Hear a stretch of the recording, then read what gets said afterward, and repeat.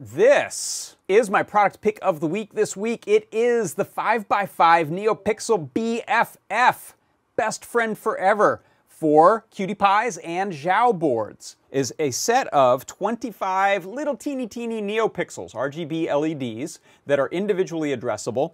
When you connect this to the Cutie Pie, what you're doing is you're connecting up power, ground, and a data line, which is on pin A3 by default.